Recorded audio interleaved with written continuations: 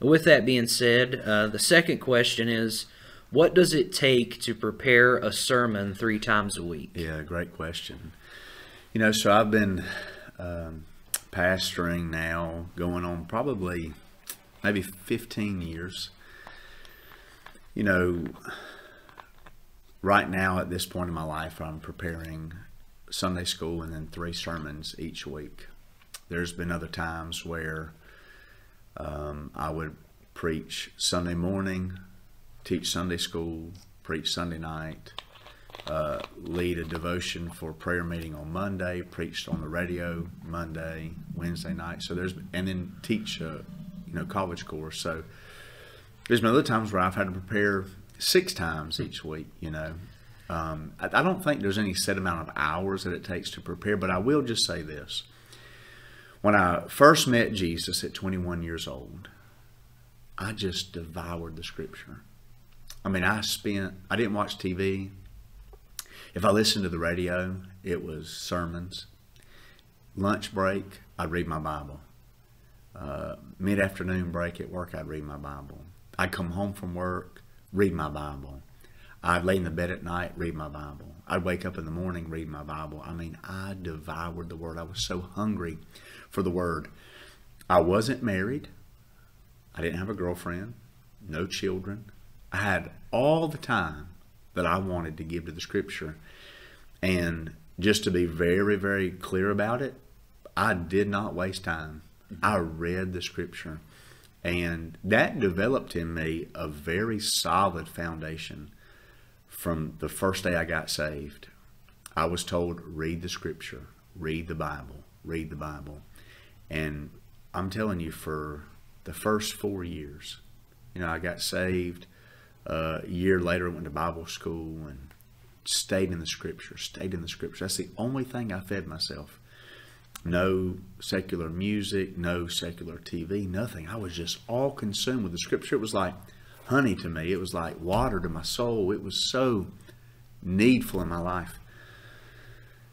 Those years have been the foundation of every sermon I've ever prepared.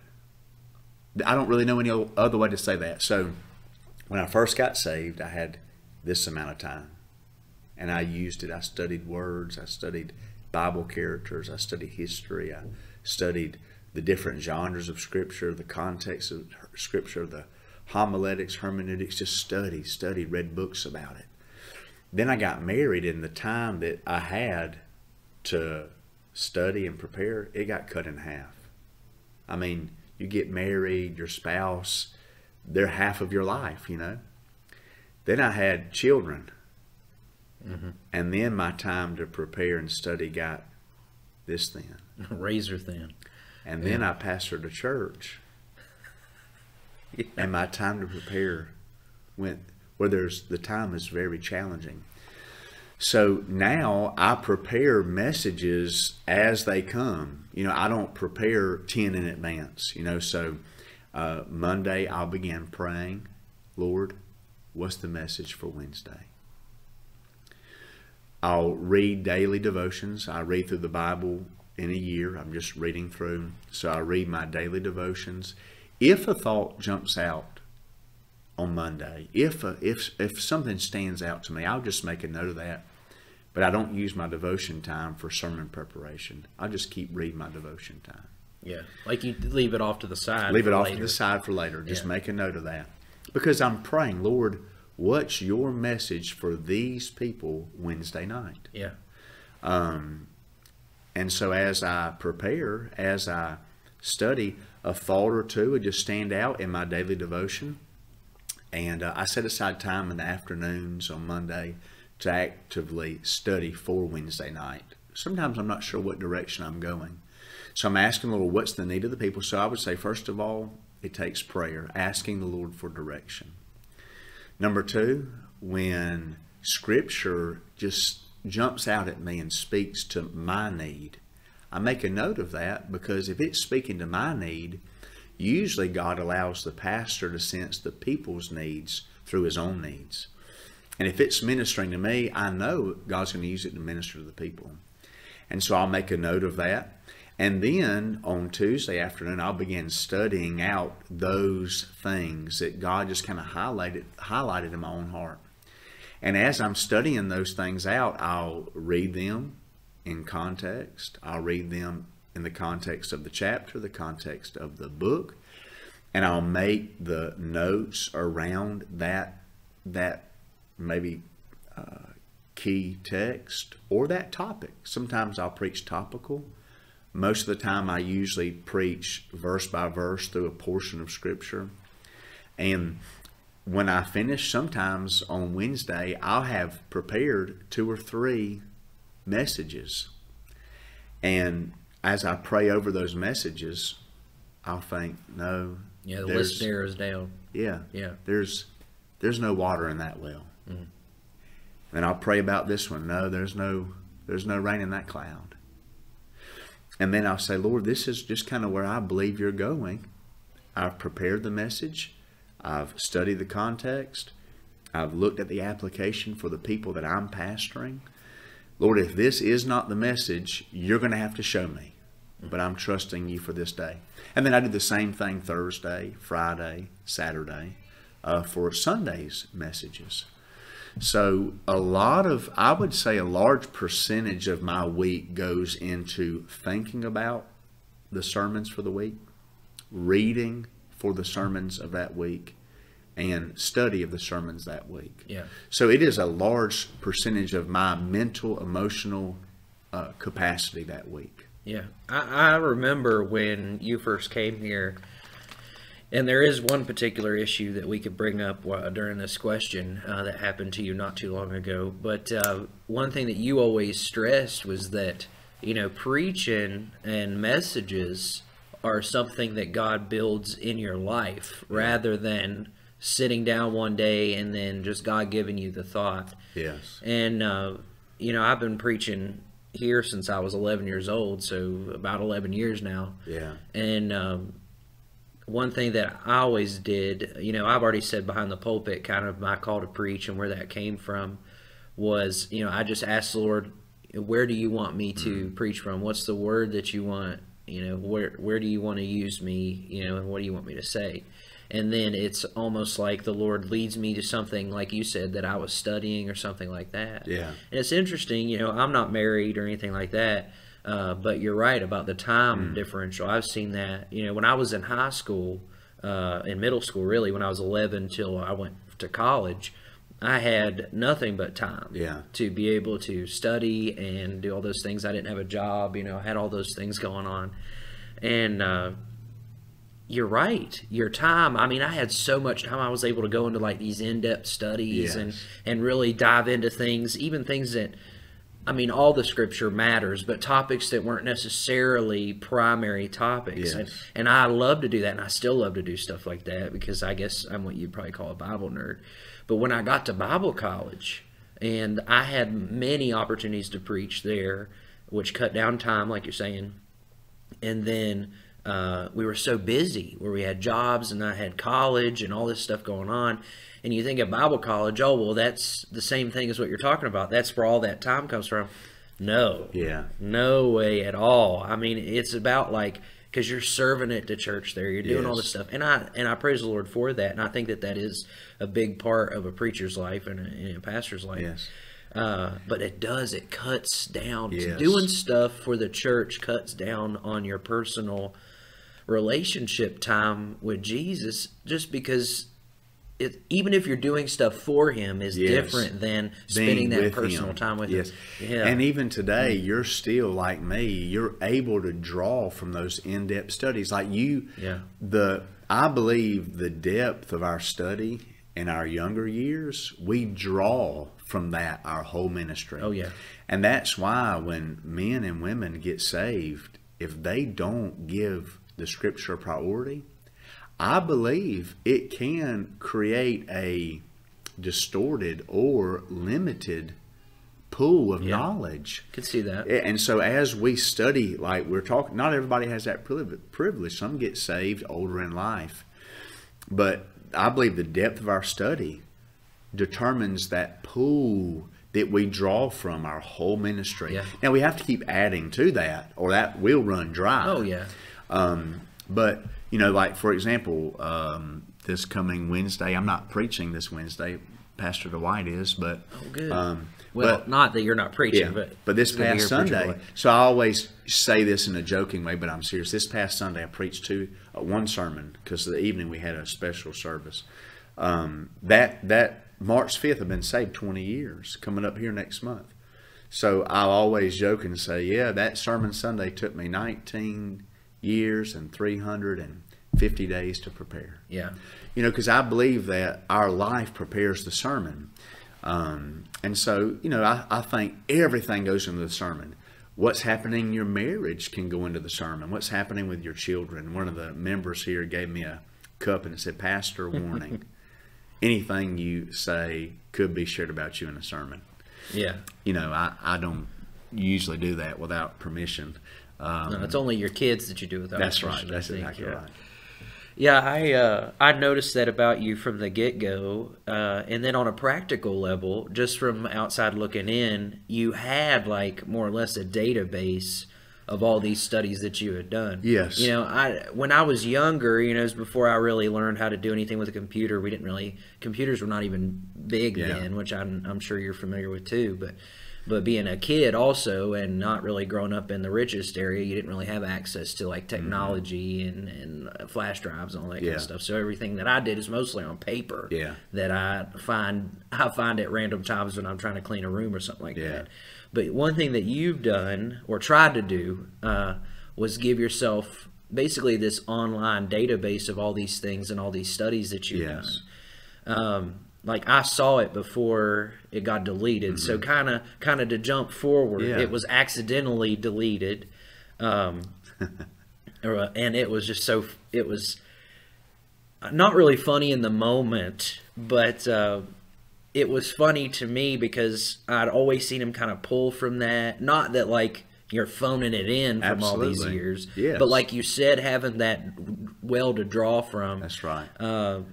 Would you have any words to say about, has that changed how you prepare a message, or has that changed how you develop your messages, not having that physical copy of things like you did before? So, you know, before, like I mentioned, when I would have 3 messages prepared, I probably write 5 to 7 messages every week.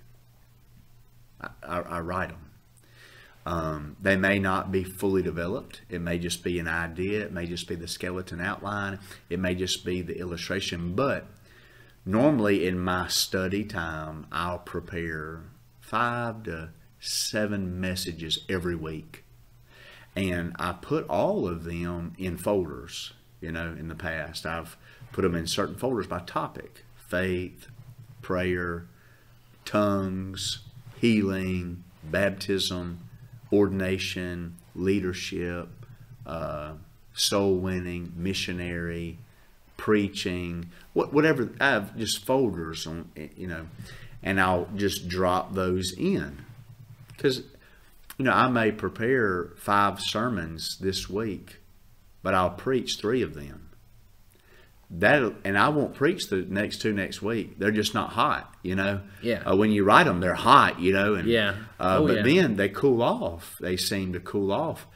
And then later, as God burdens me about that topic, you know, I can go back and pull from that. Now, a lot of that was lost. Mm-hmm.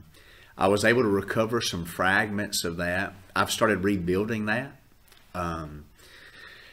You know, I would say that one thing that it's caused me to do is not rely so much on past work, you know, because that can be a temptation the longer you've been in ministry. Sure. And I was challenged one time because there was a time I never preached a message twice. I just always was preaching new messages. And one day a man challenged me. He said, look, you know, if God gave you the message, it's good for all time. And, you know, singers sing the same song. So I have here at Capital City Baptist Church, I've preached 3 sermons here twice. the exact same sermon. Nobody may remember, but I've preached 3 sermons on purpose, the exact same sermon in my almost 4 years here. Yeah. In Kentucky, I pastored there a little over 7 years, never preached the same sermon twice.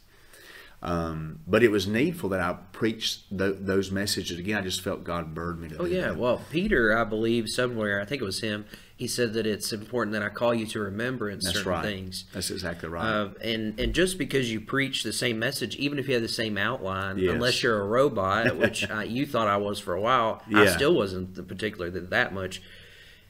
It's like what you said, the preacher, the one that preaches, is a part of the message. It's not Yes. just the words. Like, if you gave me your sermon outline, it doesn't be matter different. if I even tried to copy you, That's because right. it would be totally different. That's right. The preacher that you were when you preached it the first time is not the preacher that you are Absolutely. the second time. And the context is different. The world's different. Yes. The church is in a different place. Oh yeah. So I preached out Sunday morning. Yes. For a pastor friend. I hope that he watches this. But the message that I preached at his church, I preached at our church, which there's no overlay anyway. Sure. But it was different than Yeah. it was whenever it was there. And so what I did was I had that sermon written down. I had it in my vault, I guess, or my well, if you could put it that way. And the night before, I was poring over it because I felt like that's the subject matter the Lord wanted me to do. And then I had a new document and the old document together, and I just started putting all this stuff in and changing it up and adapting it. Not even necessarily because the words were wrong in the message, but because how I thought about it or who I was or the circumstances now were different than they were back when I first started the message. And I think that is a key component to that. Yeah. I know that you've preached certain messages more Yeah. than once, especially being the person that kind of listens and Yes. redoes the audio Yes. and hears the message probably more than most people do Yeah. a week. You really pick up on certain phrases that you Yes. say or certain things that you do.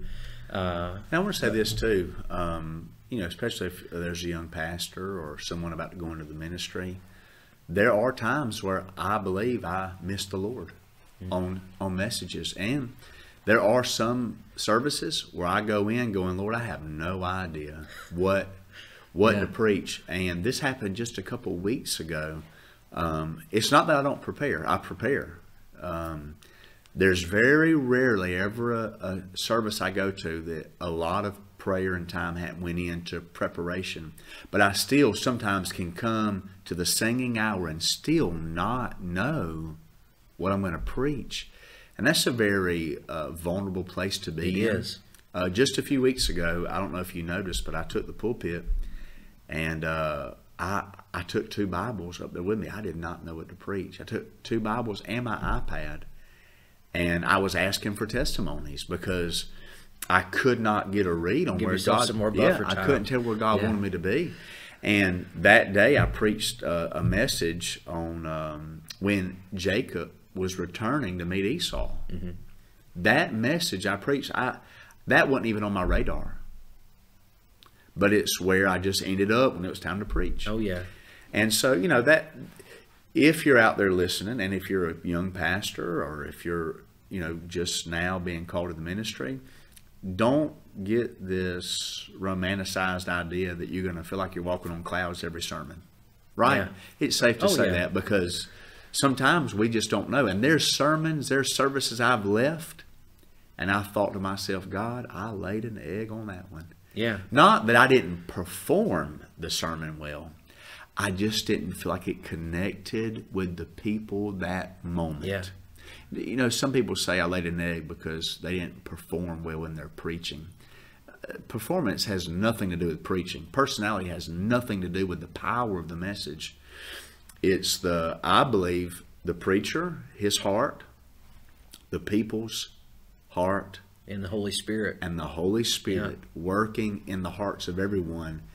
It brings that connection where the message is received and responded to. It doesn't fall on faithless ears. And so when I say, man, I laid an egg on that one, what I mean by that is, man, the message and the members didn't connect. Yeah. There wasn't a connection there. And it happens that way. It doesn't mean God's not working. His word never returns void. That's right. That's right. But, and I don't measure that by the altar call. I don't measure that by hands raised. I measure it by the spiritual temperature of the room. You can sense a spiritual coldness. You can sense a spiritual indifference. You can sense a spiritual expectancy, of those things. So, but that's just a little on just sermon preparation and even sermon delivery there. Yeah, I think that in my particular walk with the Lord, in that it's hard. The hardest thing for me to determine is, like, there have been times where it feels like it kind of didn't land, but then you find out later that it was almost like they were just in deeper thought about it. Yes. Like, I've had that happen a considerable amount of times where I've just preached and it's, and I don't know if it's because when I was younger we had more of like a camp meeting style, and maybe I'm just used to feeling that out rather than kind of where we are now. Yeah. But it's like, well, okay, there wasn't much of a response, and and it's not preaching for a response. Sure. Whenever I preach, it has nothing, like, I don't really care necessarily about how they feel about it, because I'm giving the message that I feel like the Lord wanted me to do, but I also am trying to feel out whether or not that's what the Lord had for them. That's right. I understand. That's a hard distinction to make sometimes. But in this particular way, a lot of the teens have totally got this way. I think they're very reserved in how they do. So, like, if I'm talking to them in person, in public, or something like that, even, they're real open about certain things. But then as soon as you begin to, like, preach and really get down into things, they're real quiet. Yeah. And they're real reserved. Yeah. And compared to what that was like back in the day, I would have thought, well, man, they must really hate it, or they must really hate being here. Yeah. And maybe sometimes they do. I don't know. Yeah. But those particular times are the times when somebody will come up to me and be like, well, that really helped me. Yeah. I was really thinking about that. And I do think that our church in particular has moved from more of that camp meeting style into more of like a thoughtful processing of what's going on. And that's good. Like, I don't think that's a bad thing, but it is harder for me in particular to judge whether or not they received it well, just because they're more internal about how they respond to it. Yeah, that's a great distinction. Again, camp meeting can be a breath of fresh air, but we need really some meat of the word. Meat of the word takes time to chew and digest. The milk of the word is easy to shout about and run about. Yeah. But it's the meat of the word, that it takes some time. And I heard one man say it this way. He said, Pastor, we can't shout when our mouth's full. Yeah, that's right. And so that's not a negative thing, but it is harder to read the people. And you can't ingest meat as fast as you can milk. Absolutely. I learned that in my personal life. Yes, you got to chew it up